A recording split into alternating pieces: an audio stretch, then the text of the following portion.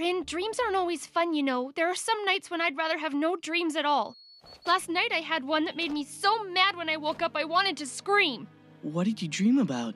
I dreamt about Doom. Why in the world would I want to dream about that guy? A specter is haunting Europe, the specter of communism. All the powers of old Europe have entered into a holy alliance to exorcise this specter. Pope and Tsar, Metternich and Guizot, French radicals and German police spies. What you dreamed of was real. This is the dreaming spring. Whatever or whoever you picture in your mind when you drink, you visit in spirit when you fall asleep. I was thinking of Doom before I went to sleep last night? What's wrong with me?